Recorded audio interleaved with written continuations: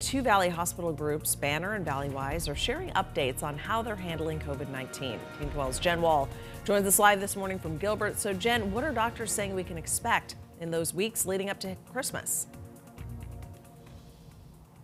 Yeah, good morning to you, Rachel. So both Banner and Valleywise health groups have been getting ready for a bad winter, and now they tell us they are starting to see it here locally. Banner Health has seen a 90% increase in COVID patients in Phoenix in November.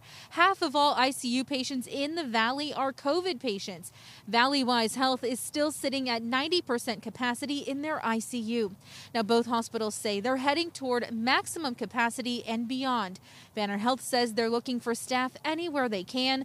Valleywise Health telling us it's going after traveling nurses and any other medical staff they can find, but hospitals everywhere are coming up short.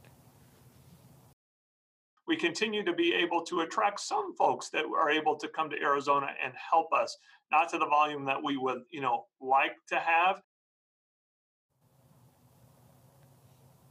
Both Banner and Valleywise say they're holding on for now, but predict full capacity by next week. The governor declining to enact the aggressive mitigation efforts many health experts requested. Instead, he's giving an additional $60 million to provide more staffing at hospitals. And leaders for both hospitals said the next 2 months will be worse. Now, they're expecting or estimating the peak of this winter surge to come within about a week of Christmas, and then another possible in January. And then both hospitals say they support a statewide curfew, saying it would help slow the virus down. Governor Ducey has not put a curfew in effect at this time. Stay with 12 News for updates. We're live in Gilbert. Jen Wahl, Today in AZ.